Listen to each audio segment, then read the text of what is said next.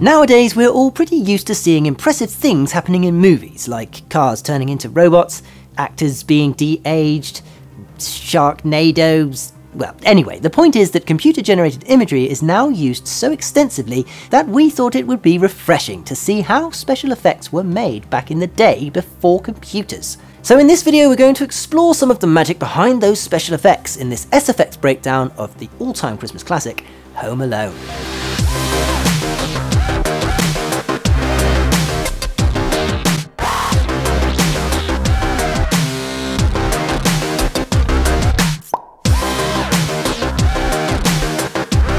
Home Alone may not really stand out as a movie that would require many, if at all any, special effects, but there were actually quite a few dotted about in places you wouldn't have expected them to be.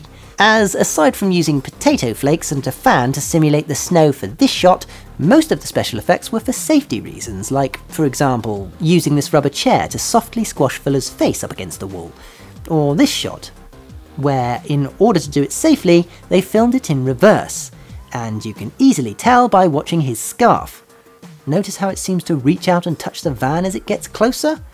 That's because when you play this shot backwards, you can clearly see that the scarf is actually getting pulled along by the truck as it moves away. To do this shot, they had crew members shake the van before pulling it backwards to simulate the motion of the van's suspension. And when you play it in reverse, it actually looks quite convincing. Well, apart from the magnetic scarf.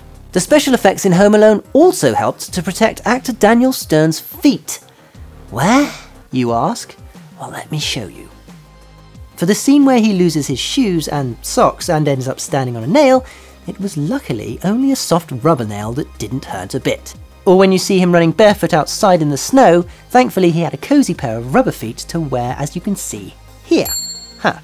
And when he comes in through the window and plonks his feet down on a bunch of ornaments, they were made out of special sugar glass that is designed to break easily and not cut.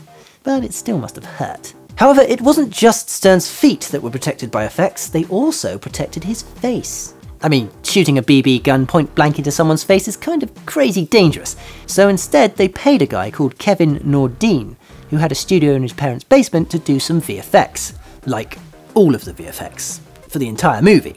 Yep, this one guy working out of his parents' basement in Chicago, charging roughly $600 depending on the shot, was responsible for all of the VFX in Home Alone. From superimposing Kevin's family members onto this shot, to making Harry's tooth shine. And of course adding this ball bearing that allowed Daniel Stern to do this shot without actually getting shot. This was done by hand painting the ball bearing right onto the film, frame by frame, which actually looks pretty awesome. Although, one small gripe is the lack of motion blur on the last two frames, that make the ball bearing look a bit fake. I know I'm nitpicking, but let's just fix that. Much better. But perhaps the only scene where Stern's face wasn't protected by special effects, other than the shot where he stood underneath a 300-pound camera falling towards his face, relying on a rope to stop it, was where the tarantula gets put on his face. That sucker was 100% real.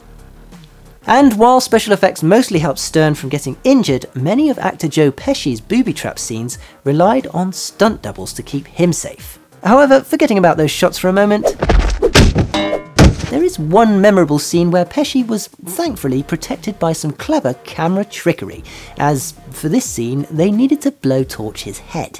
They achieved this by using a technique called Pepper's Ghost, which is actually quite an old camera trick.